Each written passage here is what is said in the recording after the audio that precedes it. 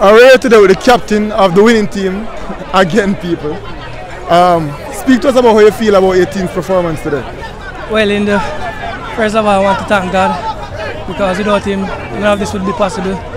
And the boys in the first half took our time to get into the game, and we got Whisper 1-2 penalties, and it doesn't miss those. So yeah, and first half we started slow. Mona, credit to them, they came out and we failed to react in time, but we finished the game very, very strong with the 2 goals and to keep them out. So and you alluded to it, how well Mona started.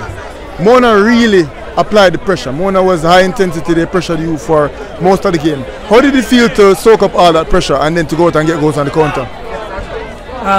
First of all, being around there is like credit to their keeper, because he kicked the ball very, very far. So work-wise, it was very hard for us. So that's in the end, that's what I felt was their strong point.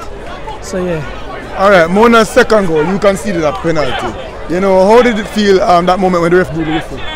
Well, during the first half, I was actually gasping on the field, because when I was half-time, in the changing room, I was short of breath.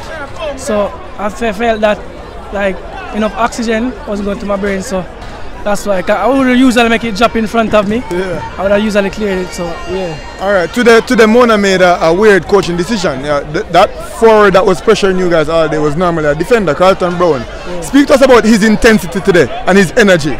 Well, credit to him. He had a very good game, but gladly he didn't get the third one. So yeah. All right, and now that you guys have qualified, you will be facing St. Andrew Technical High School in the semi-finals. How does it feel to be matched up against a school of that caliber? Well, credit to Stars, they have a great program, and I feel like we'll do very good against them, because we have played similar teams that have similar intensity. So we fancy our chances against them. And what will you guys take from this game to bring into the next game against Stars?